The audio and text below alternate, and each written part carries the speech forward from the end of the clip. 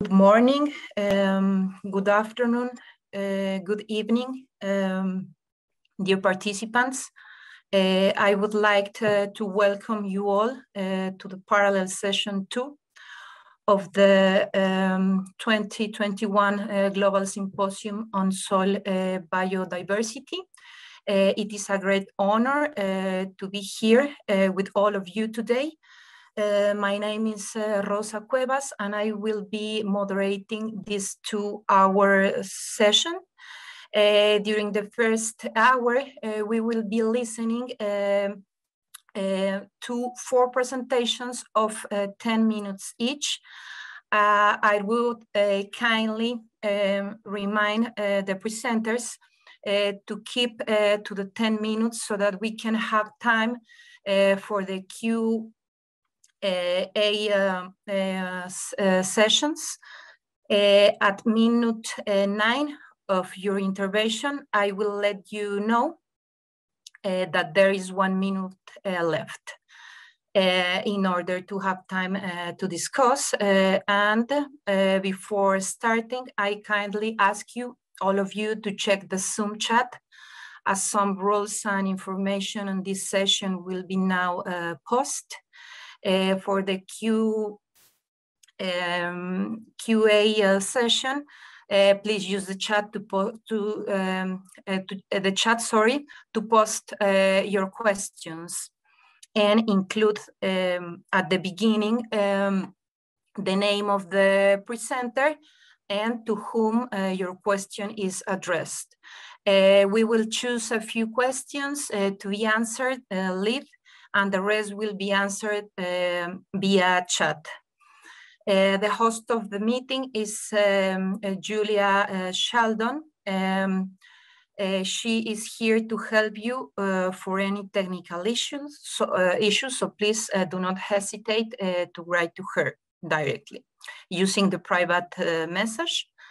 Without further ado, I would like to give the floor to Mrs. Nolwenn Bougon from France, with the title of the presentation, Soil Biodiversity from Science to Action. Feedback from 2 decades of soil indicators development as agricultural soil management tool. Thank you, Rosa. Can you hear me? Yes. Yes, I will try to share the screen. Oh, it will be good. Where is my presentation? Sorry. Maybe you have it. It will be easier. Okay. Can you see it? It's okay? Yes. Could you share the screen in presentation mode, please? I try. Is it okay here? Yes, perfect. Okay, thank you. So hi, everyone. I'm Nolwenn Bougon from the French Biodiversity Agency, and I speak today on behalf of my co-authors. And I will give you a feedback of 2 decades of soil bioindicators development as agriculture, soil management. And most of those works are the results of collaboration between researchers, French ministry in charge of agriculture and the one in charge of environment, and the 2 French environmental agencies, the Agency for Ecological Transition and the French Biodiversity Agency. Though I will not be able to present you in details all the different projects, so if you have any question, you can contact us at the end of the presentation or later, and I put some contact at the end of the presentation. So why do we need to study soil biodiversity? Soil biodiversity is part of the solution to the 2 most pressing challenges of our time, biodiversity loss and climate changes. And the concept of soil health has been defined as the capacity of soil function as a living and dynamic ecosystem. A healthy soil also contributes to contribute to many ecosystems function, for example, contribute to the mitigation of climate changes by maintaining or increasing its carbon content. Recently, a mission board of the European Commission for Soil, Health and Food submitted a target of 75% of healthy soil in European Union by 2030. And preservation of soil is no longer an option. And it is one stake of the French biodiversity plan. So we introduce the concept of soil health, but how do we diagnose them? A parallel can be done to human health. To set a diagnosis, doctors use different sets of indicators to determine symptoms or signs of specific disease or dysfunctioning.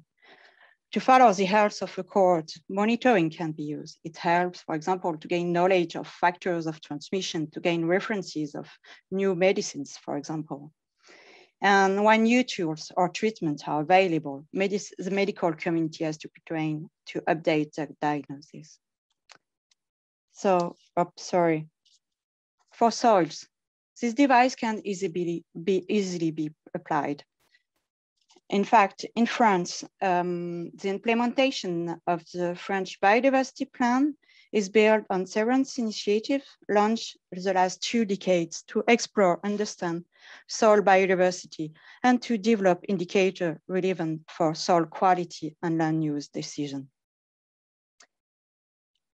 Different projects were dedicated to the development of soil bioindicators and their applicability to assess soil functions. For example, the program bioindicators had the objective to promote standardization of bioindicators, to monitor soil quality, and to identify relevant indicators for ecological risk assessment. Here are presented sets of indicators that can be used for monitoring agricultural soil and also can be used to manage soil organic matter or agricultural practices. Another example is a group of experts published a guidance at the demand of the French Ministry of Agriculture. And that guidance inventories the most usable bioindicators and tools that can be used by farmers by themselves to assess their organic and biological states of soil. At large scale, indicator can be implemented in monitoring network to spatially assess their soil quality, to gain references values, and also to monitor the states of soil biodiversity. In France, inventories on soil microbial biomass and bacterial communities were conducted at the national level based on the French Soil Quality Network. It represents around 2,200 sites for all major land uses. And it permitted, for example, the production of the first French atlas of soil bacterial community. And it's presented here on the right of the presentation. And also a new initiative is actually in progress. It's a soil biodiversity survey based on the French Soil Quality Network also. And it will be presented tomorrow by Camille Imbert during the session 3 SIM1. In addition to research programs, participatory networks are also on the rise. It's another way to gain amount of data throughout the territory and repeatedly over time. And it's also another way to alert and awareness and training tools and alert citizens, farmers, professionals on soil preservation. For example, in France, volunteer professionals and gardeners are encouraged to participate to the Observatory of Earthworms and the Agricultural Observatory of Biodiversity. If you want some information, you can directly go to the sites that are indicated here. And as we say before, training is also, and sharing is a big part of the use of indicators. In fact, to be used, indicators need to be known, to be usable, and also to be understood. So transfer from research to end users are essential. And training is one of the key steps. A collaborative project called AgriNov Project has involved researchers on biology, on soil bioindicators with a network of 250 farmers. And it has developed and transferred training and dashboard indicators on soil biological indicators directly to farmers. And the experimentation and monitoring network for cultural innovation takes over from the AgriNov project to train farmers with the aim of changing their farming system towards environmental and economic sustainability. Also, the appropriation of biological tools require that the methods are recognized, reliable, and comparable. So standardization is one of the solutions. Here are presented indicators standardized at the international level by the ISO TC 190 committee. And the appropriation also of biological tools requires the existence of a supply market to meet the needs. In France, we have programs that support the development of the French industrial sector of future. And since 2014, different projects were funding considering soil biodiversity services, brownfield redevelopment, and environmental monitoring.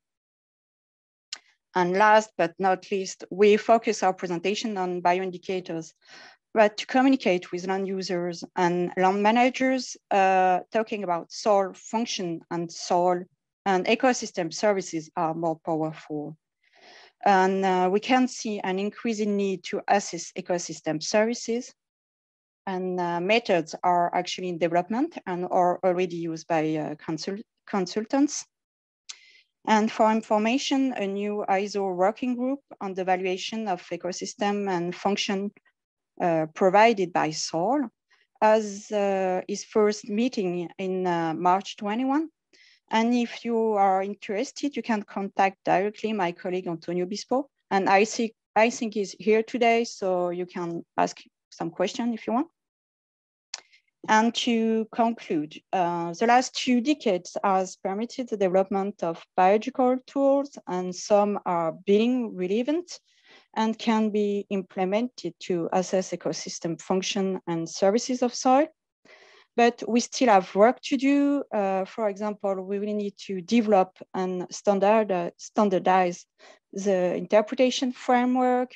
We need to improve database and reference values. We also need to improve the links with agriculture practices and to soil function and ecosystem services. We also need to keep an effort on in raising awareness and training, for example, with participatory approach, but also by implying notably citizens and politics. And here I can show you, you can here see 2 awareness raising of card games produced during a program called GESOL. And the French variation of Soil Biodiversity, yes, and I'm finished, on Soil Biodiversity that you can see in French is #PlantonSlip. So it's another way to alert and to awareness citizens. So if you have any question, you can contact us directly, and thank you for being here today and for your attention. Thank you very much, dear Nolwenn. And also it's interesting to know about this new ISO, about the evaluation of ecosystem services. I would like to give the floor to the next presenter, Mrs. Eva Bellemijn, with the presentation using environmental DNA to assess global soil biodiversity and build a soil quality bioindicator. Please, Eva, the floor is yours, Mrs. Eva.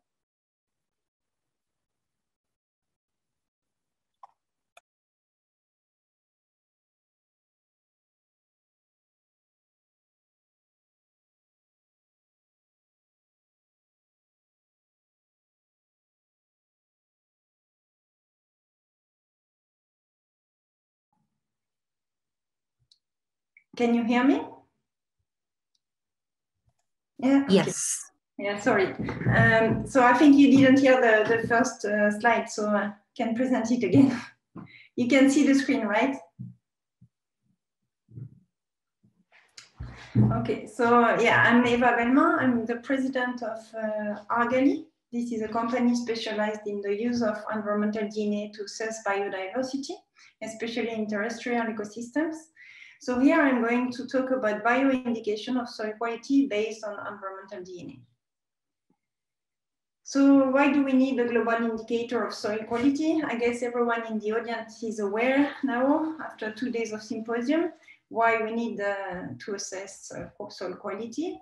And in the context of polluted and degraded sites, so for example, in France, we have about 7,000 polluted sites, and actually more and more money is spent on soil restoration. For example, it was more than 470 million euros in 2010. But actually we lack adapted protocols and indicators to assess the recovery of ecosystems. Actually, it's quite difficult to characterize the potential, the biological potential of a soil at a point in time and to follow its restoration through time and to recover functionality. So we need to construct dedicated indicators in link with the ecosystem services for an efficient monitoring of the soil compartment. So those indicators need to be standardized, reliable, of course, ideally inexpensive and also easily applied. So we can use, of course, traditional indicators, but some of them have some limitations. For example, with physico-chemical indicators, looking at pH or nitrogen carbon contents, we cannot assess the level of soil functionality of richness. So then we need to complement with biological indicators. And in this case, we look at richness, abundance of specific groups, bioindicator groups, usually, for example, annelids, nematodes, microarthropods, bacteria or fungi. And actually, there can be a high temporal and spatial variability in those groups according to the soil, according to climatic conditions. We also need experts to look at morphological identification, and this can be quite time-consuming and quite expensive. So this is why I'm going to present now the use of the eDNA metabarcoding tool as a tool to assess biodiversity in soil and infer soil quality. So eDNA stands for environmental DNA. It is now recognized as an efficient and reliable tool to assess biodiversity, also to detect the presence of target species. And there are several advantages of using this method. So first, from a single analysis, we can assess the diversity of taxa of the target group. So let's take this example. We collect a soil sample. So this would be like 15 grams of soil from a sample that has been homogenized beforehand. We extract the DNA, we amplify it, and then we sequence it. And from the sequences that we obtain, we compare to reference databases and we can identify the organisms that are present in this sample. So here, if we use the eukaryote primers, for example, we can identify plants, animals, and fungi that are present in the sample. So it's possible to standardize this analysis both temporally and spatially. And this is also quite independent of climatic conditions or seasons. The analysis can be made without any a priori, so we don't need to know in advance what organisms are present in the soils to be able to assess the diversity. The sampling protocol is actually quite easy, fast, and can be standardized. This was back in 2012, and this was one of the first studies to look at soil eDNA, and it was comparing botanical surveys and eDNA metabarcoding. So here, the size of the picture represents the observation with the botanical survey on the left, and the eDNA metabarcoding, the proportion of sequences on the right. So actually, the same species are identified with both methods, but with different proportions. And actually, there were 71 plants identified with the botanical survey, And 6 of them were not identified with the DNA. So this is a limitation of the eDNA metaburgeoning approach, but they actually represent less than 1% of the biomass. So globally, this study was a proof of concept that the eDNA tool can be used to assess plant diversity from soil samples, a proof of concept. And now I'm going to talk about the pilot studies that we have conducted, mainly on polluted sites or rehabilitated sites. In this study, the objective was to evaluate if a DNA signature can be established from soil samples, with the objective to assess the degree of restoration of soil quality in polluted environments. So here we have a soil that has been polluted with hydrocarbons and heavy metals. You can see on the figure on the map, actually, the part in gray with the gravels is the site that is being rehabilitated. And actually, it's, the actions include spreading topsoil as well as gravels to reestablish bird habitats. And we also have the brownfield site where we took 5 samples to compare with the rehabilitated site. So we sampled quadrat of 1 square meter, the 10 first centimeters of soil, 7 samples in total, corresponding to 20 pooled subsamples. And we take 15 grams of soil and 2 replicates per sample. Then we preserve the soil dry using silica. So it can be preserved for several days, weeks, or even months dry before we analyze it in the lab. So in the lab, we do the DNA extraction. We extract extracellular DNA in this case. We amplify the DNA using eukaryote primers with 4 replicates per sample. And then we run NGS sequencing. The bioinformatic and biostatistical analysis can be made with the OB tools or ROBI tools. And here I can show some of the results. So this is the taxonomic composition of the soil samples. If we take all soil samples, we can see that we get mainly annelids, protozoans, and columbols in the soil. And for the plants, we get many monocotyledons and mosses. If we look, if we discard now the plants and focus. 1 minute left. It's already 10 minutes, right?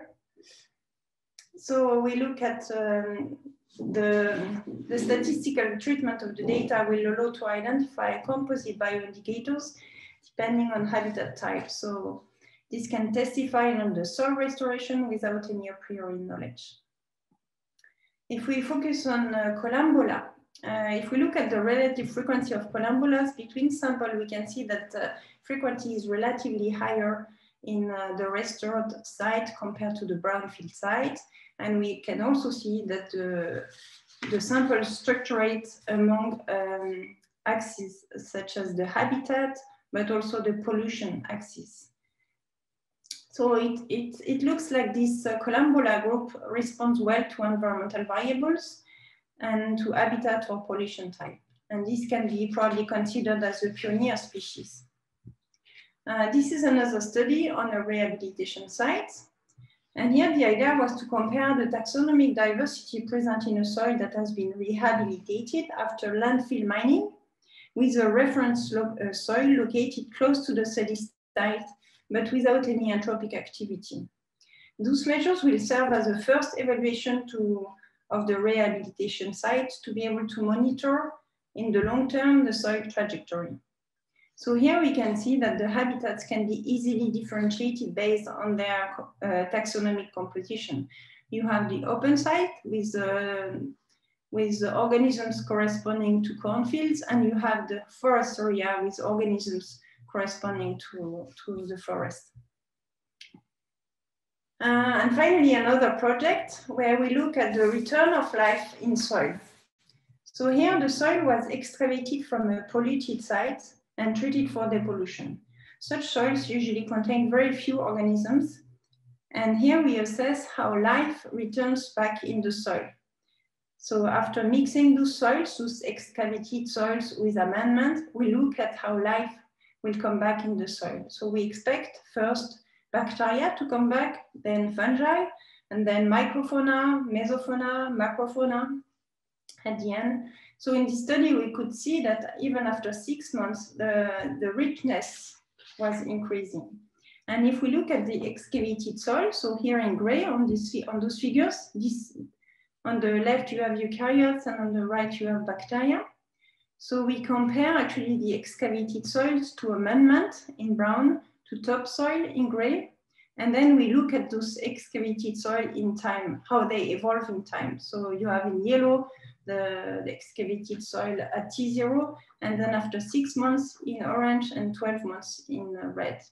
We can see here that the communities tend to aggregate by sampling dates, which means that they can evolve in time. And at T0, they are the closest to the one identified in the amendments.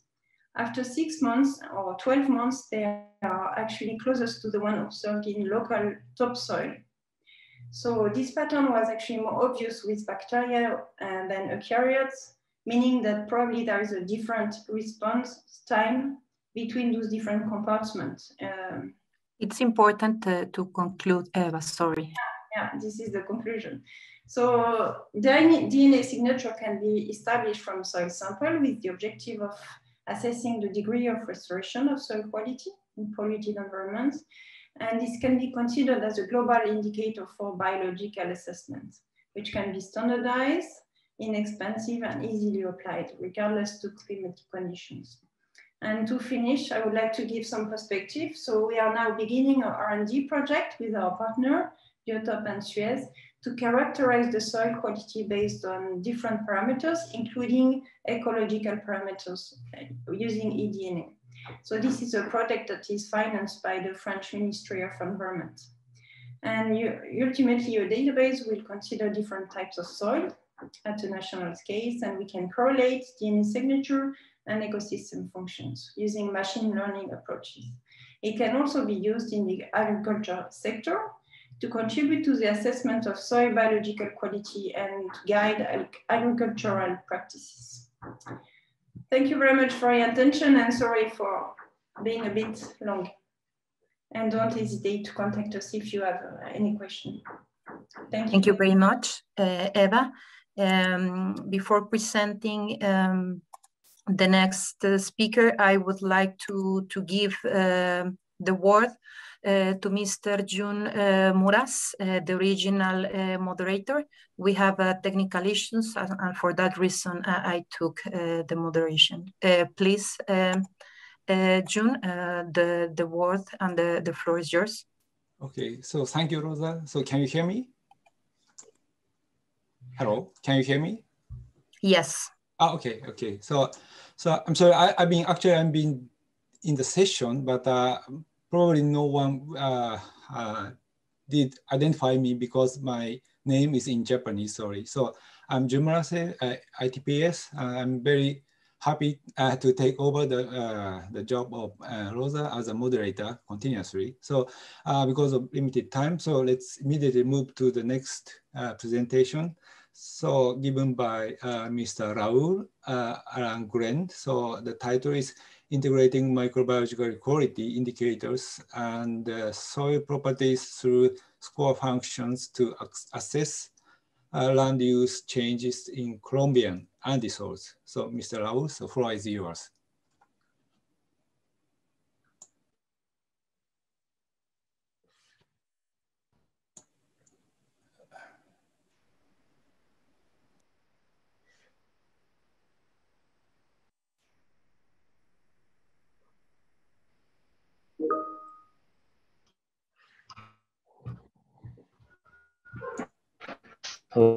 Can you hear me? Yes, but I think I apologize because I'm in a rural area in Colombia. I'm international. A moment, share my screen. Okay. Sorry, can you see my screens correctly? So I think we are still waiting. Okay. No. This is my first presentation of the result of my PhD research. This research is led by University of Antioquia and is supported by EPSP from Italy with the professor Erika Lumini. Mr. Raul, Mr. Raul. Yeah. Okay. Now we got the first slide. Yeah. Please continue. Okay.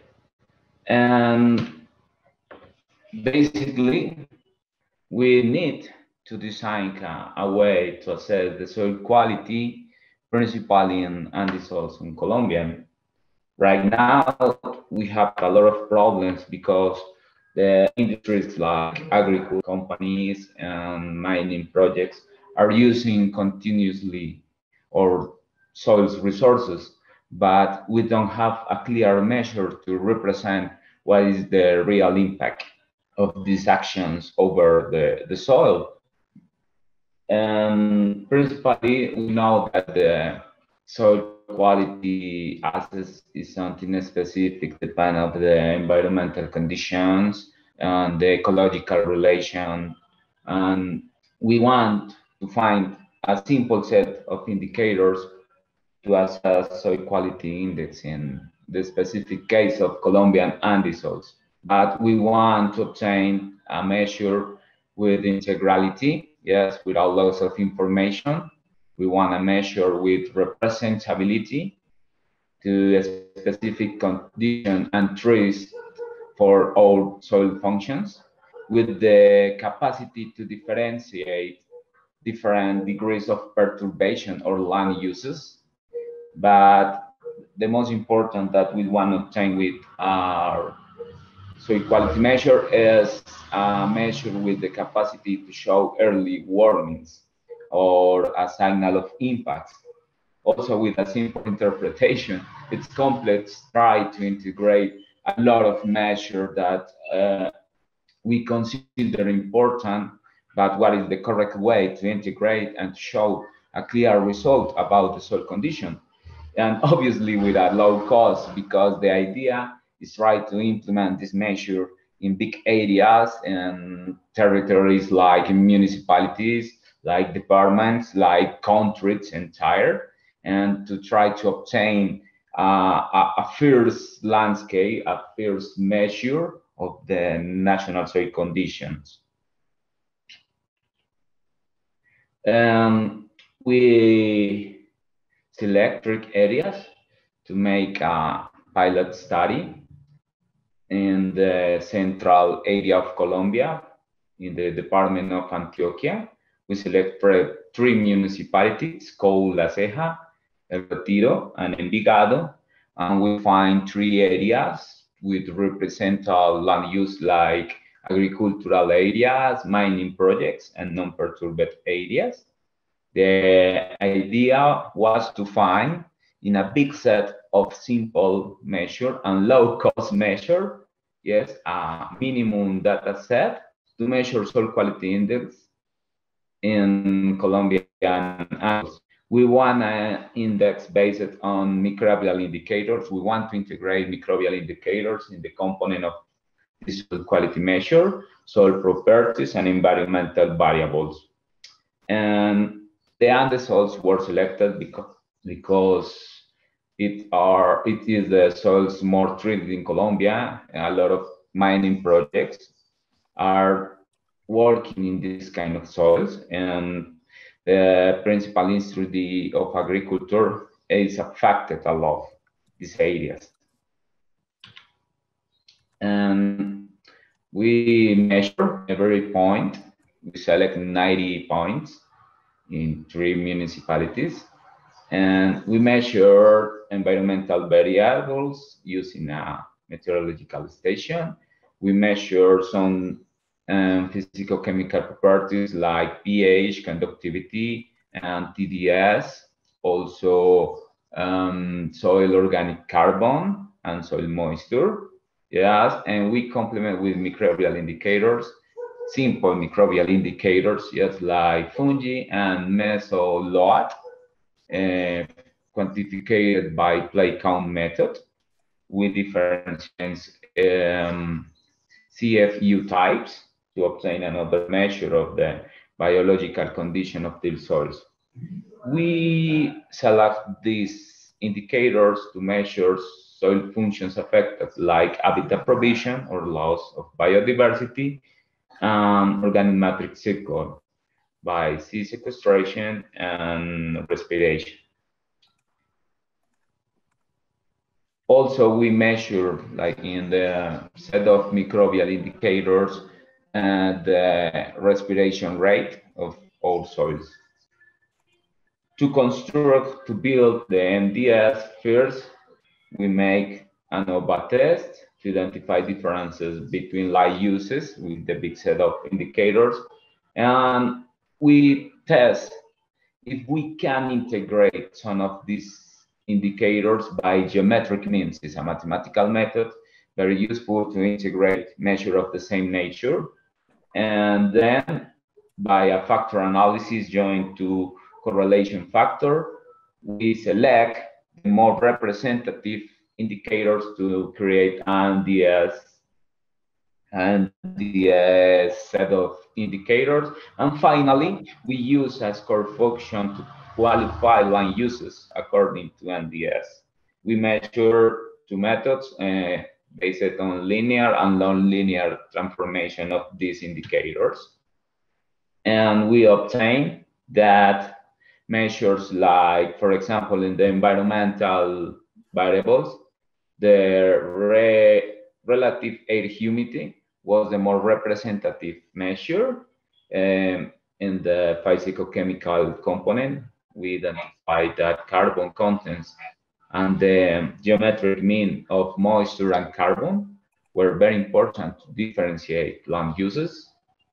The fungi abundance is a very important result because it's thanks to this, we continue with the investigation on fungal biodiversity on our soils. And we identified also that the microbial respiration rate was another of the indicators very important to differentiate land uses. And this picture, we can see that clearly the fungal load in our soils showed clearly the impact of the use. This is the sample of non-perturbed areas. This is a sample from agricultural area, and this is a sample of mining project. We can see the decrease of the number of UFC. And finally, to create the MDS, we select by factor analysis the variables with the highest load factors, and that in complement doesn't have correlated, just to avoid redundant variables in our measure. We want to create a measure with a little set, with a minimum data set, and avoiding redundance. And we select the respiration rate, the humidity, the relative air humidity, and the total dissolved solids. It's important to highlight that the geometric means of microbial indicators have important load values, and in the next research we use this measure to create another way to assess soil quality. Thanks. And finally, we convert this minimal data set by linear and non-linear models, and we obtain that the index calculated by scoring function using the non-linear model show clearly the difference between light uses with a good degree of differentiation. You can see and pick in the graph. We hope that the values of our index was highest in the non-perturbed areas, show medium values in the agriculture areas, and show the less values in mining projects. The conclusion of this pilot study was that the geometric means appear may be a good way for including significant variables of soil quality function. Also, that the soil quality indices calculated by nonlinear function, yes, is more sensitive to identify the disturbance and difference in land uses. And based on these results, we continue propounded a more robust indicator of microbial diversity and functionality, especially on fungal communities, to create another set of minimal data since these indicators. And the next step that we are working right now is in the molecular characterization of fungal communities in these soils. We are working in the EPSP to the fungal nuclear rhizome ITS2 region to amplify this region with the primer FITS7, ITS4, and with a quantification of glomalin concentration for soil samples. We are assessing the microbial diversity from mycorrhizal fungal, and we are making an experiment to assess the mycorrhization percentage to include this kind of indicators in future soil quality indices more robust. I thank you very much for your attention. Thank you very much for the Conciencias EPSP Institute, for the University of Antioquia, and Gaia Research Group that I take part. Thank you so much. Thank you very much, Raul. So I'm sorry to say that a little bit there is a little bit lag between your talk and slides presentation, but I think we can get slide the data later on. So maybe everybody can give a chat for questioning Raul. So later on. So okay, thank you very much. And let's move on the last presentation in the first part of the session. That is given by Ms. Fernanda Alvarez. Her title is Bioturbations as the Quality Indicators of Typic Algae in the southeast of Buenos Aires, Argentina, a micromorphological approach. So floor is yours.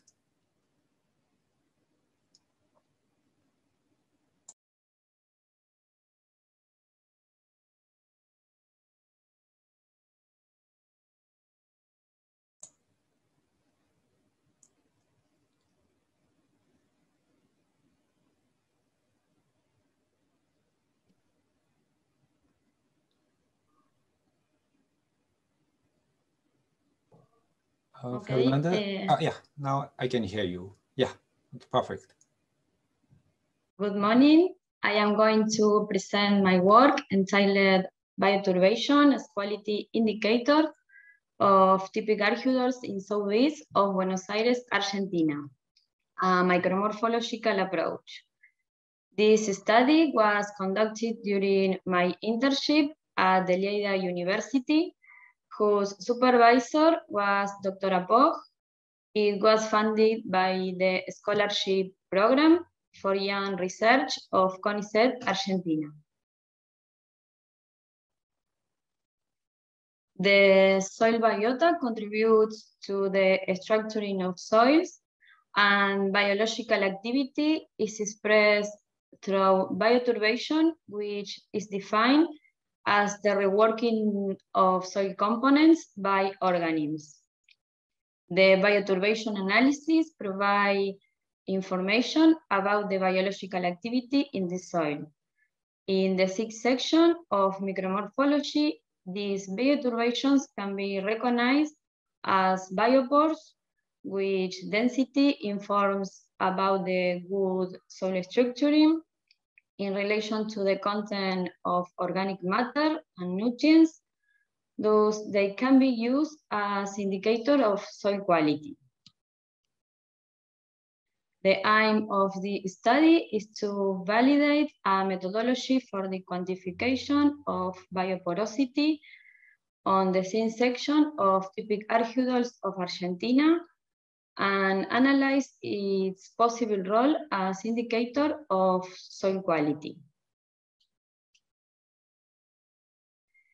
The study sites are located in the southeast of Buenos Aires province. In this area predominate the typic archidols, and these soils are used for traditional horticultural and agricultural production. Also, it's common to find areas forested with exotic pine and eucalyptus species. The cultivated soils show a loss of structure, organic matter, clay, aggregate stability, soil biodiversity, and increase of the bulk density and penetration resistance. The study sites are located in the study area. For plots with typic archidols were selected, natural plot and agricultural plot, Eucalyptus globulus forest plantation, and Pinus radiata forest plantation. In each site, 5 disturbed samples were selected for determining chemical and physical properties. And on the other hand, 3 undisturbed samples were taken from the upper levels soil profile. From the undisturbed samples, the thin section was obtained. In the thin sections, the parameters obtained were total porosity using the ImageG hot program and bioporosity applying 2 methodologies. The biopores were identified as those pores with rounded edges or circular or ellipsoidal in shape. Methodology 1. In the thin section where the biopores were easily recognized, an irregular polygon on the outline of the biopores was drawn using the Corel Draw program. The image obtained were binarious, and the biopores area in black was calculated using ImageG program. In the thin section where the biopores were not easily recognized and the area was totally bioturbated, subangular and angular aggregates were outlined in the soil matrix. The image obtained were binarized, and the pores area was calculated as the bioturbated area less subangular and angular aggregates area. In methodology 2, a 20 by 30 square grid was drawn on the image, and the biopores were quantified by pound counting.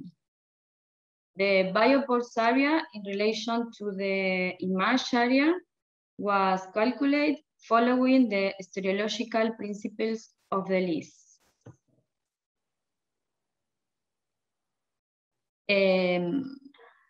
In agricultural plots, bulk density and penetration resistance were higher than natural and forest plantation plots, and structural stability and organic matter were lower than natural and forest plantation plots. This results in greater compaction, a decrease in total porosity, and a decreased aggregation ratios. With respect to porosity and bioporosity, forested and natural plots had higher values of total porosity and biopores than agricultural plots. In these plots, the biopores in both methodologies represent more than 80% of total porosity, while in the agricultural plots, the total porosity was lower, and the biopores only had the 40% of total porosity.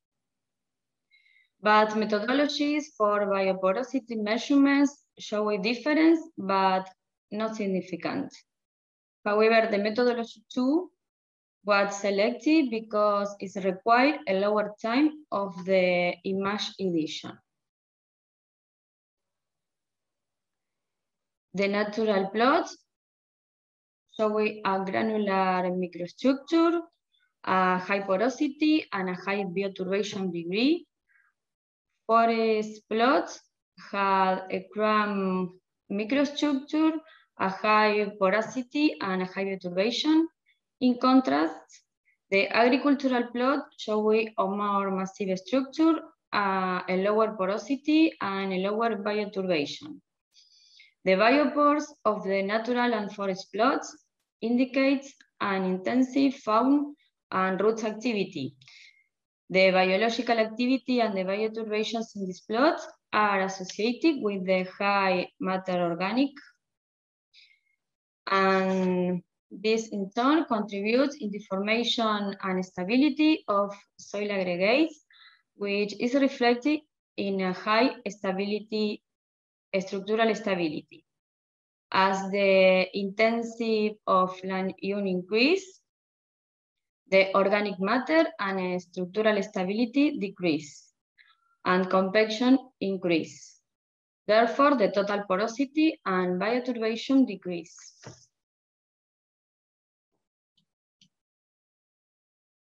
Conclusions.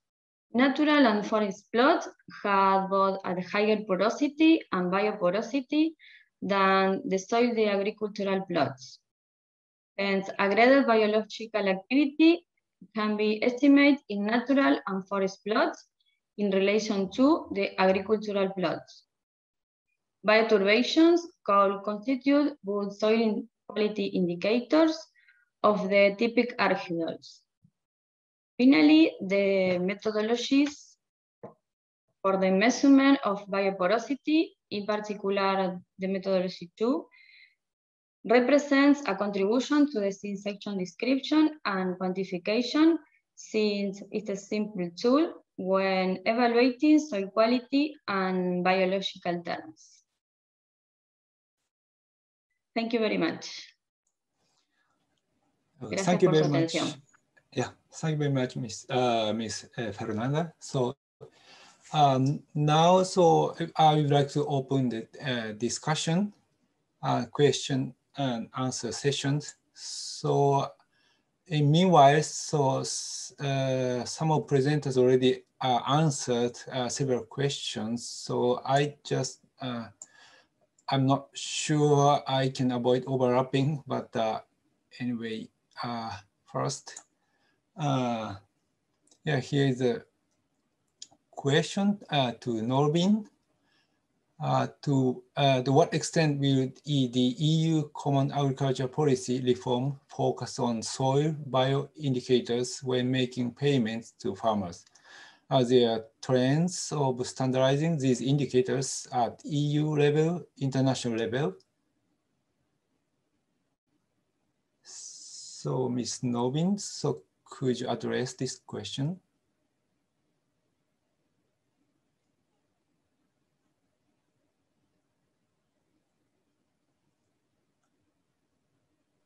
Okay, thank you. Thank you. I think I tried to answer in the chat. So, in fact, actually, in the European Common Agriculture Policy, soil bioindicators are not included at this moment. And I think we need to, first, we really need to include soil, and soils are included in the next, I think, program, and it will be included with the carbon content and also soil erosion. and maybe my colleague can. I do not participate to the difference exchange of the common agricultural policy, so it's just one part of the question. Maybe other colleagues can answer. And there is another part of the question is about the other part is about standardization of bioindicators, I think. And I don't, so I don't know if there is a standardization of bioindicators that it will be really involved, or there is a they really want to do this. But I know that at European level, there's a joint research program center. It's a joint research center. It's a European center of the European Commission, and they launched in December 2020 the European Union Soil Observatory to monitor trends of soil health in Europe. And I put here, you can have the link to see the pages of this program. But there will be maybe my colleague Antonio who can also contribute to the response, but I think that there will be more based on the different work that were realized in different member states. Okay, thank you. Sorry. I don't have all the answers, so I'm sorry. Thank you. No problem. Okay, so I'd like to move to the questions to Eva. So there are several technical questions. So I think Eva already addressed several questions to answer, but I would like to invite Eva again to give a, how can I say, comprehensive answers, because there are different types of technical questions. So for instance, the target of eDNA and the database, and why you focus on eukaryote, and so what's the meaning of eDNA analysis in terms of the function and activity of organisms in soil. So Eva, could you address these questions? Yes, so thank you.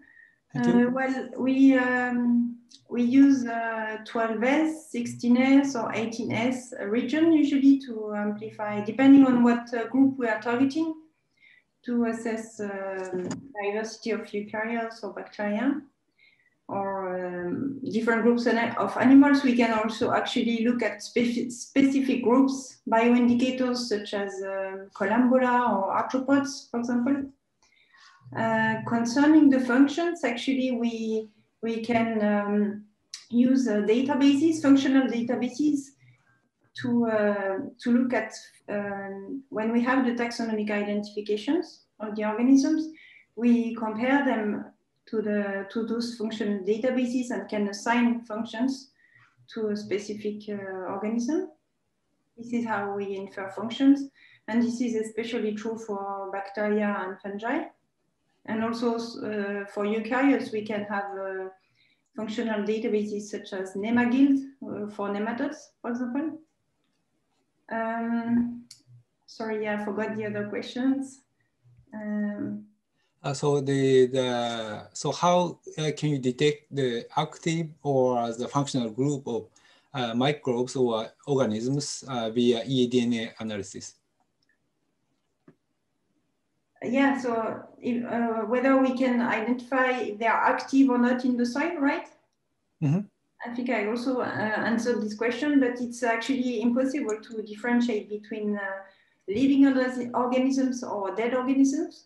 But actually, the dead organisms, the DNA will degrade quite rapidly. So the proportion of DNA that we find for those dead organisms compared to the living organisms will be very low. So in majority, we detect living organisms.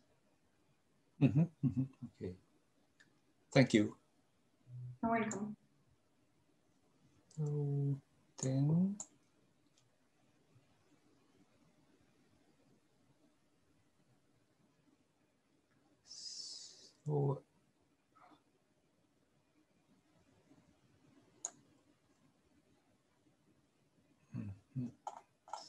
sorry,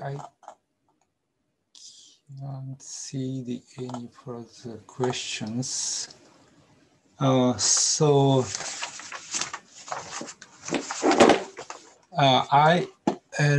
me ask Raul one question.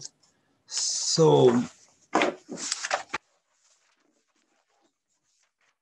you showed the abundance of fungi and bacteria on the culture-based number of bacteria and fungi is a good indicator. But now, contrary, eDNA analysis is now being populated or becoming more popular and popular. So how do you think the power of culture-based analysis of microbes compared to the eDNA analysis? Okay, the idea with the use of culture for fungi and bacteria was to find a simple method to identify early warnings. Yes, the problem with the DNA analysis is the cost. And if you need to cover a big area, you need to analyze a lot of sample. But if you have a system to identify early warnings, you can identify the hot spots when you make a DNA analysis. In fact, the next step of my research was continue with the DNA analysis of these soils. We identified the soils that could show important fungal soil characteristics of features of the biodiversity jungle in these points. And it was great because when obtained the results of the DNA samples, we can identify important taxa, we can identify important change in specific taxons like glomales, like Basidiomycota, for example. And it's very important data to qualify to describe the undissolved biodiversity. Okay, thank you. Then, we have one question to Maria, but actually to Fernanda. So have you tried to measure the bioporosity in other soil types? So could you address the question, Fernanda?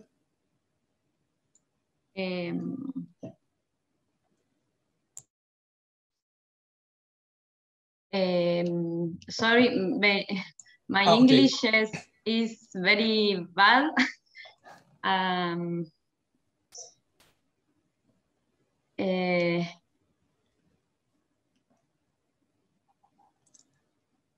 ¿Cuál es, excuse me, cuál es la pregunta? Could you repeat the question, Jan? Okay, so the question is, have you tried to measure bioporosity in other soil? ¿Has intentado medir la bioporosidad en otros tipos de suelos, Fernanda? Si quieres, puedes contestar en español y intentamos dar la respuesta, traducirla al. Muchas gracias. No, recién comencé con esta metodología en argidoles típicos, que son los suelos que predominan en mi zona de estudio. La idea es continuar en otros suelos con distintos usos. For now, no. She starts with one plot. I couldn't catch the name of the soil type. I will ask her. But the idea is to amplify the project in other soil types. Fernanda, ¿podrías repetir el tipo de suelo, por favor? Que no pude entender. Argidoles típicos. Algidoles. I don't know how to say in English. Sí, son molisoles. Okay. Yeah, molisols. Yeah. Yes. Muchas gracias, Fernanda. A vos. Okay, thank you. So, because we are a bit late or behind the schedule, so let's move to the second part of our session. And of course, if you find the questions, or if you have any questions, and yeah, you can continuously put your message to the chat. And before I move to the second part of the session, I'd like to ask all the speakers to make it sure that your name is correctly on the screen, so that our technicians or our host can manage properly. So please be sure that your name is properly expressed on the screen. Okay. Okay, so let's move to the second part. Okay, so the first speaker is Mr. Nanan, but it's replaced by Miss Lilis Komara, so the co-author. The title is Soil Microfauna Diversity in Paracerianthes falcartaria and Moras alba plant agroforestry in Bali Island.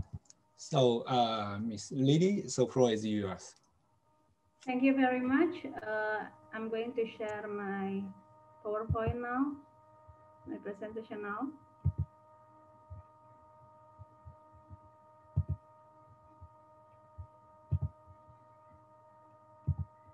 Can you see my presentation now? Yes, but can you switch to the presentation mode? Wait. Okay. Is it okay? Yes, perfect. Okay. Good evening, good morning, good afternoon, based on wherever you are. I'm the second author, and I'm going to present our research about the soil macrofauna biodiversity in Paracerianthes falcartaria and Morus alba friend agroforestry in Bali Island. Our first author is Nanang Sasmita. I am the second author, co-author. My name is Lilis Komara, and also my team, John Hardy Purba and Igede Unity. As introduction, Indonesia has a lot of agroforestry area because we have a lot of forests, and we try to find non-forest product as our second income. The Bali agroforestry model is based on mango, queso, orange, cacao, coffee, coconut, mixed garden, intercropping, and natural resource protection. So for the natural resource protection, we find Paracerianthes falcartaria. As we know, mulberry or Morus alba agroforestry was already tested a lot because it's adapted well in the shade of a lot of trees. One of them is Paracerianthes falcartaria. As we know that soil abundance are one of the factors that increase the agroforestry land productivity for the composition. The soil fauna, we improve the physical soil fertility, topsoil production, combine topsoil materials, organic aggregate form, and soil minerals. So our study purpose was to determine the diversity of soil macrofauna on Bali agroforestry plant with mulberry and Paracerianthes falcartaria. Our location is in Bali, in center of agroforestry in Bali. The location is about 100 meters above sea level, and our temperature is about 20 until 26 degrees Celsius. The Sengon, or in local community says it's Sengon, and the local or it's Paracerianthes falcartaria, and mulberry agroforestry, we choose for random block design treatment. The mulberry spacing is 50 times 100 centimeters for the first block, and the other one is 100 times 100 centimeters, 100 times 150 centimeters under the Paracerianthes falcartaria stand, and for the control is the Paracerianthes falcartaria without any mulberry. Each treatment was reviewed for 3 times. The macrofauna data collection using monolith hand sortation technique. The 30 times 30 centimeters pole size with 30 centimeters depth, the number of plots per treatment is about 9 plots, and that a total are 36 observation plots. The analysis of macrofauna was used to approach the species index, important value, Shannon winner species diversity index, and the Shannon winner species evenness index. As the result, the presence of macrofauna in the Pares Placataria and Marus alba agroforestry field are, we have 5 phylums uh, with like Annelida with one family from one family, and then Mollusca 2 family, Arthropoda for about 22 family, and then Annelida for 1 family and Arthropoda for 10 family. Here is the important index value macrofauna in Pares Placataria monoculture in percents. The Laciplos flavus is 43.1%, and the lowest one is Porticula auricularia.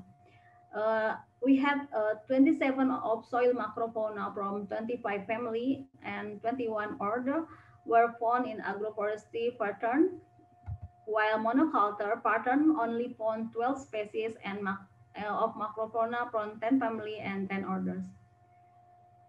The important value index of the macrofauna 50 times 100 centimeters of Pares Placataria agroforestry in percents is 29.5 for the Lasius flavius and 2.5 for the Dianta celciata. 2 species of the soil macrofauna classified as soil engineers, which play a role of the soil organic matter decomposition, namely Aphorectodea caliginosa from Lumbricidae and Lumbricus rubellus also from Lumbricidae. The important value index of soil macrofauna for space 100 times 100 centimeters plot of Pares Placataria and mulberry agroforestry. Also, Lasius flavus has the higher one, and the lower one is Dianta calceata. The index value for the soil macrofauna at 150 times 100 centimeter Pares Placataria and mulberry is the Aphorectodea caliginosa is the highest one, and the lower one is Rhobedimus triatellus. The pattern of Pares Placataria and mulberry agroforestry spacing 50 times 100, 100 times 100 centimeters, and 150 times 100 centimeters were dominated by Aphorectodea caliginosa from Lumbricidae, Lasius flavus from Formicidae, Philopaga zavana, Scarabiidae, then Philopaga zavana is mostly in agroforestry land related to the manure provision. Here is the soil macrofauna biodiversity index. Our result find that we have individual for 12 monoculture, and the whole individual is 53 in monoculture. And for the agroforestry with 50 and 100 centimeters time is more larger than the monoculture. So it's in the agroforestry with 100 centimeters plot and 150 centimeters plot. From here we can see that the Titan space, or the small space plot is more higher than the others. The Shannon winner diversity index between 2.44 until 2.58 for the agroforestry. So the diversity of soil macrofauna in medium category agroforestry pattern is greater than 1. Even touch also the monocultures. The richest of soil macrofauna in monoculture is 2.77, while agroforestry is 3.21 until 3.33. The wealth value of the monoculture macrofauna is relatively low, lower than 3.5, while the Parasus palcataria and mulberry agroforestry is classified as moderate, is more than 3.5. The species evenness show that the monoculture and agroforestry pattern are not much different, with the level evenness large enough, 0.89 to 0.92, so that the species is spread evenly. The diversity of soil macrofauna in Parasus palcataria and mulberry agroforestry is higher. The planting distance is getting tighter. The index diversity is increased. So you know that we can find that the plot with more small area, the diversity is more higher. The soil macrofauna species number in agroforestry are related to the available and quality of the soil organic matter and the remnant of plant biomass as a food source. As a conclusion, soil macrofauna in agroforestry were found in 27 species from 25 families and 21 order. The diversity and richness of soil macrofauna species in the Parasus palcataria and mulberry agroforestry system are classified as moderate, 20.44 until 2.50H. The dominant macrofauna are Aphrotodia caliginosa, Lumbricus rubellus, Phylophaga zavana, and Solenopsis invicta. Lumbricus rubellus eater wormer are effective in organic matter decomposition. It can increase soil fertility and nutrient availability because the process of decomposition of organic matters become 2 until 5 times faster than without the presence of the organism. The effect of plant spacing on soil macrofauna community structure is relatively moderate at tight spaces with mean index are about 3.53. Macrofauna diversity in the soil saw a relatively high correlation with soil organic matter content, the dominance of lower vegetation, and soil moisture. Macrofauna diversity at ground level saw a relatively high correlation with plant spacing and sunlight penetration. That is our presentation. Thanks for your attention. Thank you very much. Thank you, Ms. Lilis. Okay, so thank you very much. Yes, then so next speaker is Ms. Esperanza for Luanga. The title is Soil Macroinvertebrates Diversity and Glyphosate Distribution in Soybean Plantations and Surroundings at Yucatan Peninsula, Mexico. So Ms. Esperanza, floor is yours. Good afternoon, good evening, good morning. So I will share my screen.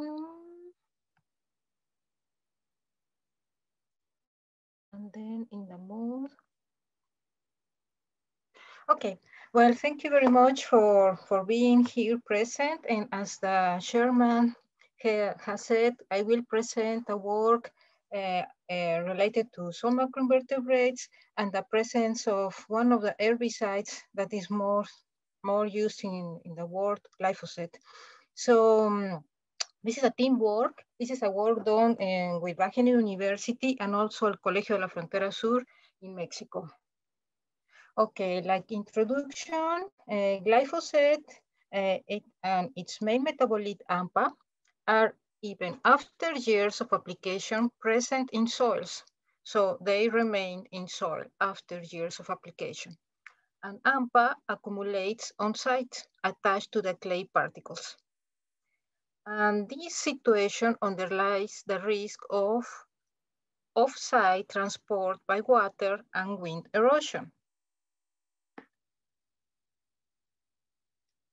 At the Yucatan Peninsula, Mexico, genetically modified glyphosate-tolerant crops have led to the intensive use of glyphosate.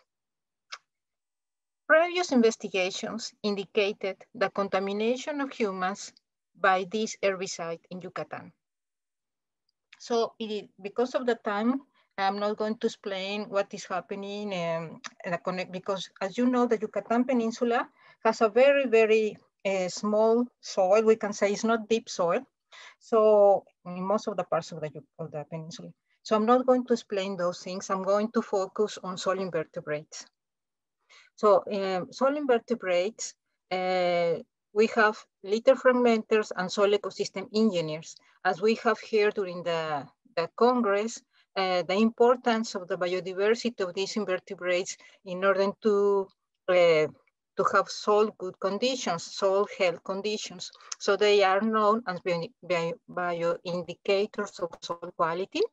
So they help in soil organic decomposition, infiltration, aeration of the soil. So we have heard all about this. So here just I'm showing you some photos. For instance, coleopteras, ants, earthworms, soil ecosystem engineers, and the larvae of coleoptera. So organisms that are working in the soil. So here's a nice schema of Brown et al. 2000 where we can see how different kind of earthworms interact in the soil. So we have those that live above the soil, the epigeic, those that live inside the soil, endogeic, and the anesic that move below and above ground. We have also heard during this Congress how these different type of earthworms interact and contribute to the soil ecosystem. Okay, so what were the objectives of this study? Were to measure glyphosate and AMPA in soils from the soybean crops, and also to determine soil macroinvertebrates diversity and abundance in those places. So the study was done, as I mentioned, in the Yucatan Peninsula in Mexico. So here you can see, this is the Gulf of Mexico, and here is the Yucatan Peninsula and Campeche. Campeche is one of the states located here. So we did a study in Chenco at this part. Okay, so the experimental design. We measured, we took soil samples at the soybean field. So you see at the left side of your slide in orange color, the soybean field. And then we put a transect from the soybean field into the natural vegetation. So we took also samples there. And after we took samples also in the natural vegetation. So with a total of 25 samples per combination of crop field with natural vegetation. And then we did the same 8 times. So we measured the same design and 8 times. So we in soybean fields and also in maize fields. So here you can see a little photo, more or less how it looks, the soybean. Yeah. Okay, so we had a total of 200 soil samples. They were taken for glyphosate and AMPA determination, and we determined these pollutants in the laboratory. So we took monoliths, also 200 monoliths by the TSBF method. We measured also organic matter and clay, and we calculated a ratio glyphosate invertebrates. As results, okay, you are seeing in your slide, in the left side of your slide, you are seeing the concentration of glyphosate per type of land management. So the concentration was higher, glyphosate and AMPA in the soybean plantation. So you can see here where I'm pointing with my mouse. And after, we found also glyphosate and AMPA in the non-managed area, in the natural areas. So that is not nice because, yeah, that means that there is a drift with wind or water to the natural areas. And we found also glyphosate and AMPA in the maize crops. Yeah. And what is happening with the invertebrates? So it is it's a kind of inverse relationship. So the lowest abundance of soil invertebrates was found in the soybean plantation. So it's the lowest. And then we found in the middle, in the non-management area, in the natural area. And after, the highest abundance was found in the maize crop. So that was very surprised for us because we found an effect of glyphosate on the abundance of the invertebrates. So the natural vegetation is affected. So we found low abundance. Okay, if we go more into the detail, so here we have in this table, in the left side, the type of land management, soybean, maize, and non-managed area. And then we have the main, principal taxa that we found in this study. Oh, sorry. Oh, shit, pardon. Well, this can happen. Okay. Yeah, so what we have here is, the principal taxa found in the study. So ants, earthworms, coleoptera, termites, gastropods. So what we can see in this table as most important, that gasteropods were absent, completely absent in the soybean field. They were abundant in maize and also in the natural vegetation. We found earthworms in the natural vegetation and also in maize, but not, more, the highest. The highest abundance of earthworms was found in the natural vegetation. And the ratio, in relation to the ratio glyphosate invertebrates, the highest ratio was in the soybean field, and then after in the non-managed area, and then in the maize crop. So these are the main findings. Okay, discussion. Glyphosate is a component known to harm humans, soil life, and wildlife. In this study, we found this number of taxa, so it's a few compared to another studies also in the region. In the region, you can find from 1 to 9 taxa. But because of the perturbation, we found less here. Gasteropods were the most vulnerable group in this study. They were not present in the soybean plantations. Okay, you have 1 minute left. So, thank you. Thank you for your attention. Yeah. Thank you. Thank you very much for keeping the time. So I appreciate it. So, okay, so then because the last presenters has a time limitation, so let me immediately move to the third presenters, Miss Quintia. Sorry, I cannot pronounce properly. Carla Niva, so from Brazil. So her presentation is about enquetrates in two phytophysiognomies of Brazilian salad. Okay, so Miss Cynthia, so floor is yours. Thank you. I'm sharing the screen now, just a minute. Yes, maybe Esperanza, yeah, thank you. Is it on screen? Yes, and could you, perfect. Okay. Well, good morning, everybody. Greetings from Brazil. Well, today I will talk about partial results of the first findings of a bigger ongoing project on enquetrates in Cerrado biome in Brazil. Enquetrates are these small annelid oligochaete worms which live in soils worldwide, but there are also aquatic and marine ones. They are saprophagous, microbivore, known to play a role in nutrient cycling and soil structure. The knowledge on these animals remain largely unknown in most places, and even more in the tropics, and that's the case in Brazil. Cerrado is one of the 6 biomes in Brazil.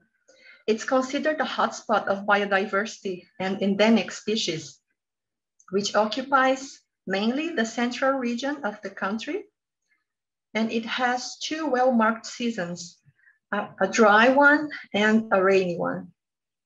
Soils are naturally acid and considered of low fertility, but Cerrado has been increasingly taken by the expanding agriculture and livestock activities over the last 40 years as a result of a lot of applied technology.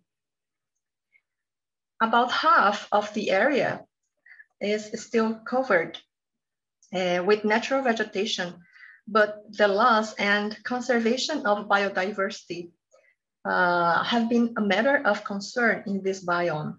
So studies on animals sensitive to environmental changes are urgently needed, considering the current threats. The presence of enchytrates has been reported a couple of times in Cerrado biome in the past, but sampling had been performed with inappropriate methods to determine abundance accurately.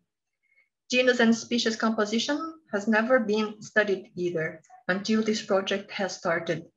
So the objective of the present study is to determine enchytrate density and generic composition in two phytophysiognomies of Cerrado biome to support the use of these organisms to the monitoring of soil biological quality, soil biodiversity loss, and sustainability of production systems. So two types of Cerrado vegetation were sampled for enchytrates. A gallery forest, which is more humid because it's close to water, has taller trees and closed canopy. And it's also, the glacial is covered by a thick layer of organic matter.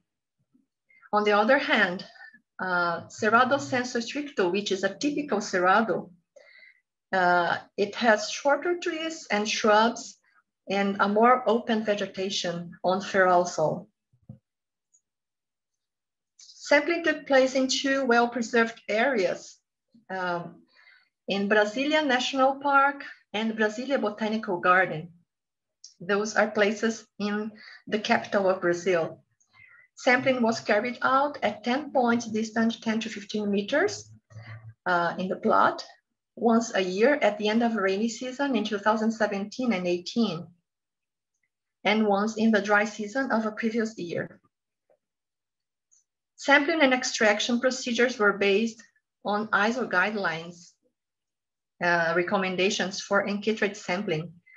A metal ring was used to sample soil at each point, and then the soil was taken to the laboratory to a hot extraction device made of funnels full of water and lamps to force the worms to move downwards so that they can be collected and counted. After that, live specimens were identified under optic microscope up to genus level. Fixed specimens were used for species determination. Chemical and granulometry analysis were also carried out. So results. This first graph shows the number of enchytrates per square meter and the sampling sites and the dates of sampling. The lower graph shows the percentage of individuals of each genus represented by different color at each corresponding site and date. Generally speaking, enchytrates were more abundant in 2018 than 2017, reaching the mark of 3,000 individuals per square meter of enchytrate density in gallery forest in botanical garden. The typical Cerrado showed a lower density of enchytrate worms when compared to gallery forest. In dry season, practically 0 individuals were found. It's noteworthy that an extremely severe drought occurred in 2016, what could have impacted the enchytrate community in 2017.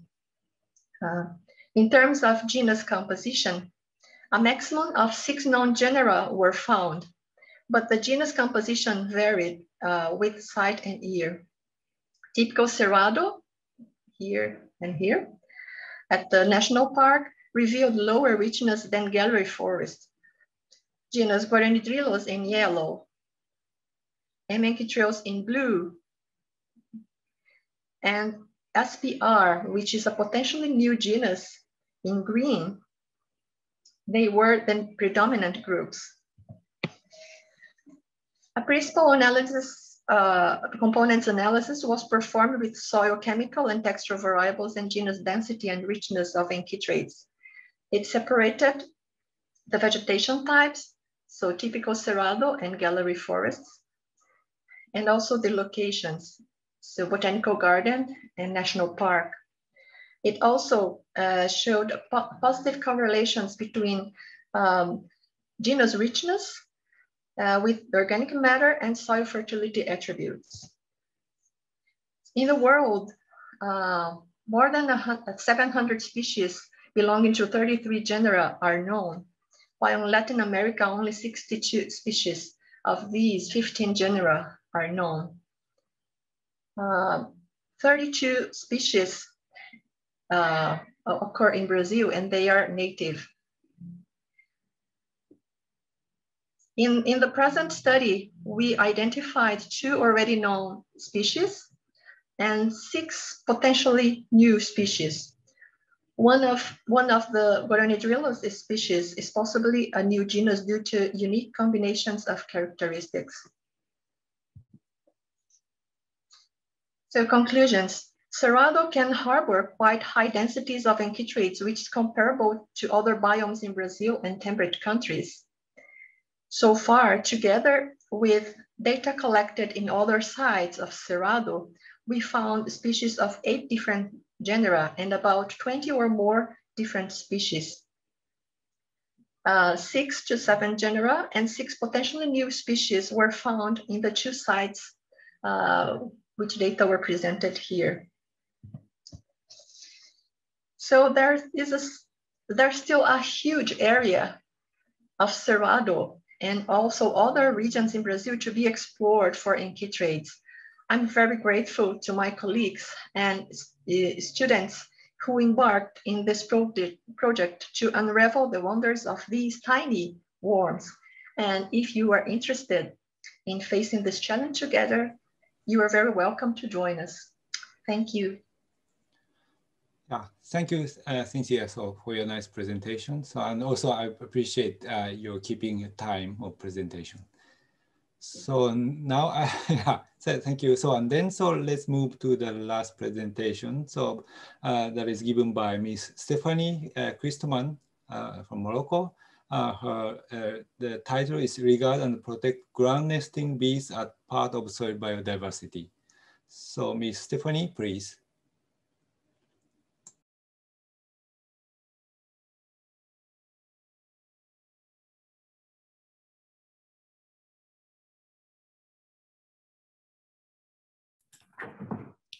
Do you see my screen? Yes, and could you change to the presentation mode? Okay, good. Thank you. Yes, perfect. Yeah.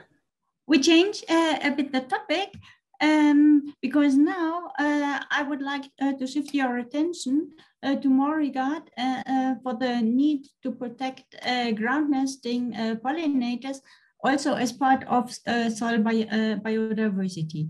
For instance, this nice sand bee on the right, it needs the soil for regeneration. I think we have to protect them more.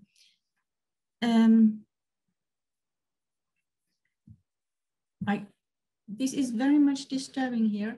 The European Union, the World Food Organization, and also the Global Soil Partnership, they have a definition of soil biodiversity, which is focused on the provision of 4 ecosystem services by soil biota. And this definition excludes wild pollinators, though they depend on soil as a habitat for regeneration. And I think this is a bit risky strategy because 60 to 70% of all wild bees and all solitary wasps, so the most effective wild pollinators, nest in the ground. And when you look on our agricultural landscapes, for those who need, for instance, dead wood or hollow stems, they will not find it in landscape with monocultures. So they disappear from agricultural lands. And when you sample in such landscapes, you will find mostly ground nesting pollinators, but they are also under very heavy threat, and they also don't fly far. For instance, bumblebees, that's social bees, which build colonies of 200 or 300 species, they fly up to 2 kilometers. But most of them, in particular the solitary bees, they fly up to 1 kilometer, not further. So they are very much in need to have a safe part in the fields where they can regenerate. When you look at their life cycle, there is a short period when they are flying and when the adults are pollinating, but a long period is below soil. And of course, in early spring, the adults make several nests, but during this period of larval development or adults in the ground, if there is deep tillage, the next generation is gone. Additionally, we have the problem that chemicals accumulate in soil, and neonicotinoids, for instance, up to 94% accumulate in soil and water. When you imagine a female wild bee digging all the cavities to lay the eggs, this can be toxic, and the regeneration is at risk. But this is very risky, as 87% of all flowering plants depend on pollinators. They depend on pollinators for regeneration and also for adaptation to climate change, because cross-pollination enhances genetic diversity and thus the chance to adapt to climate change. So many of these plants are important for soil fertility and for soil biodiversity. For instance, the Fabaceae, they have the nitrogen fixation, which is important for soil fertility, or Facalia, or for instance, wild rosehip. They prevent soil erosion. In a world with a heavy loss of pollinators, a very strong decline, when you have degraded land like here in these slopes, it would be very difficult to do any conservation measures for soil biodiversity or combative erosion if you don't have all the plants anymore which are pollinator dependent. I think the full impacts of pollinator loss are not yet understood. As 87% of all flowering plants depend on pollinators, really a high extent of ecosystem services, which you see here in bright green, depend on pollinators. And if pollinators get very scarce and we lose at the same time these ecosystem services to a great extent, for instance, erosion prevention, soil fertility, habitat for species, wastewater treatment, and so on, then we get into an interlinked spiral of environmental degradation and later of economic and social degradation. For instance, in mountain regions, people can even abandon their land because they have such increase of mud flows, they cannot produce pollinator-dependent crops anymore, no medicinal plants anymore, and labor migration of youth. The old people cannot manage to stay there anymore. So in total, we might even get more conflicts because there is a lot of migration. This is a worst case scenario, which can be fueled by climate change, which we should avoid for sure. Therefore, I would suggest to consider that the Global Soil Partnership uses a definition like the CBD, which is habitat oriented. And then wild pollinators, which nest in the ground, would be included into the definition and in consequence also in the protection measures of the Global Soil Partnership. The second thing I want to suggest is to promote farming with alternative pollinators, briefly FAB, and to assess if this has also positive effects for soil biodiversity. FAB is a measure to intensify production by a better use of two ecosystem services, pollination and pest control. And the result is higher income per surface. So a FAB field has the main crop in a part of the field, here the dark green parts, and habitat enhancement in the smaller parts of the field, which is here bright green. Habitat enhancement is done by marketable habitat enhancement plants only, like spices, oil seeds, medicinal plants, berries, vegetables, whatever you want. And it can be perennial plants or annual plants. And then either packed soil for the ground nesting bees or hollow stems or deadwood with boreholes and so on as nesting support for wild pollinators.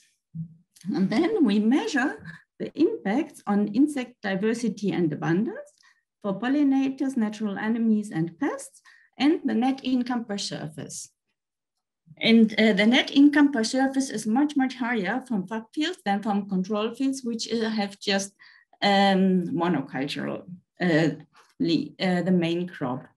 So I think if the Global Soil Partnership would promote such an approach with areas where ground nesting bees or ground nesting webs can regenerate, that would be of great value. And also I think it would be nice to see if there is a difference, if it is annual or perennial marketable habitat enhancement plans, and what are best options to get synergies also for soil biodiversity through this approach.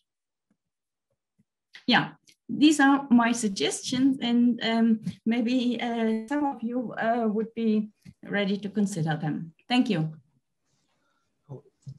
Thank you, Stephanie, for your nice presentation that just expand our view about the soil biodiversity. So now we'd like to open the Q&A session. So, and because I heard that Stephanie has to leave earlier, so I would like to take the question to her, Stephanie. So right now. So far,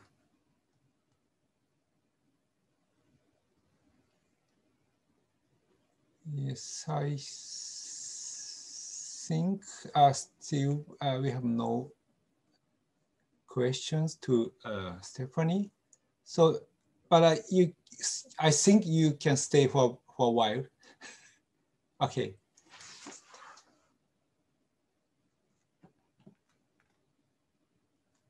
Okay, so then, because we don't have many questions, so let's move to the first presentation by Lily. So there are some questions to her, so to Lily, so about the plant species. So you used two different plants, so mulberry and so the forest, the tree.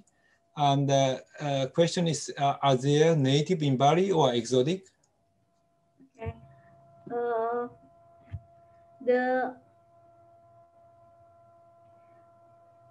Is it a mulberry? First question from, I'm sorry, from Jonathan Carter about the mulberry indigenous in Bali. Yes, there's a few mulberry were indigenous in Bali, such as what is it called? Black mulberry. It's really indigenous in Bali, and also like Morus nigra is also indigenous. The second question is the most important species in our study, in your study. I've already answered it in the chat. There's a few important, but most of them is the important one is was it worm and ant. There's 2 species there. And then these spacing treatment are related to the plant use.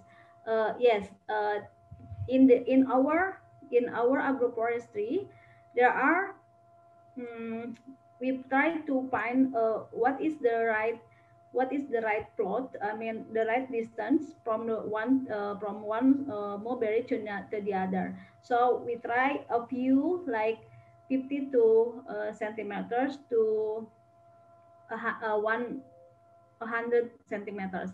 This after this study, we find that the one with 50 and 100 centimeters times 100 centimeters is the most rich for the fauna, and so is the leaf is more better than the others. As you know that mulberry in ours agroforestry is for the silkworm, for feeding the silkworms. So we have to to find a lot of leaves for the silkworms. And then, are the dominant species native of Bali or exotic? I can't understand this one, but I think if it's the mulberry or the fauna. Is it for the berry or mulberry or for the fauna? Fauna. For the fauna. Okay. The dominant species is native in from the soil in Bali. Maybe that's all. Okay, and the last question is, you measure the different soil parameters. So did you find any relationship between the microfauna and soil properties? Oh, with the pH, the property. Usually in our land, I mean in our soil, when there is a lot of fauna, there must be a lot of decomposition. That's why the pH is a little what's acid? Yeah. Maybe that's all. Okay, yes. So then, yeah, it's almost time, and I have no further or urgent questions on the chat. So, Rosa, do we still able to input question on chat after the session, or? Yes, of course. If there's somebody that wants to ask complementary questions, we can stay a few more minutes. Okay. Okay. Thank you. Please feel free to type in the chat if you have doubts, comments. So then, for the moment, I would like to thank all the presenters and also the participant to join this session. And so thank you very much for your kind contribution. Replace webinars. So now we have a chat. They're asking how to find the replays of webinars. Rosa, can you answer this? So you're recording this session. So how we can replay this? Can we visit the file? Yeah. We will publish after the symposium, of course, all the material, including the recording sessions. Yes. Okay. So then, now it's time. So yeah, so we still open this session for a while. So please put any feedback. And also thank you very much for your contributions. And also I wish all the good day and good night. And also you can continuously enjoy the next 2 days of this symposium. Yeah. And so, Rosa, do you have any further comment? No. Okay. So then, thank you very much all, and have a good day and have a good night. So, see you next day.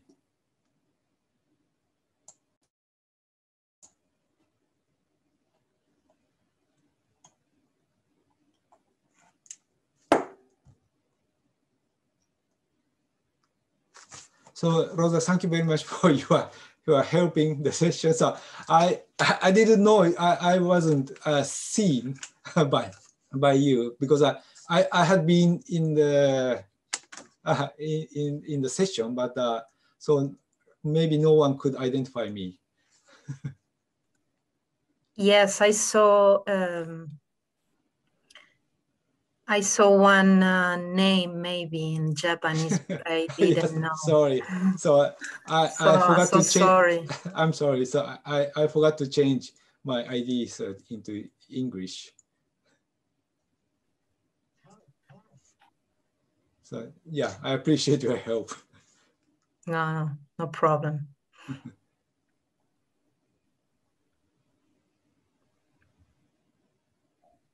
Are we still recording the session? Mm-hmm.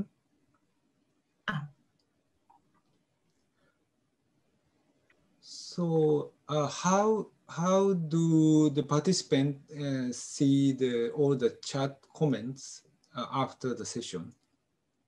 So do you have any text to be uploaded to the website? Yeah, maybe we can publish the questions, but we need to discuss. Okay. Because depends on the amount of the information, and also yeah, we need right. to approach the participants. Mm-hmm.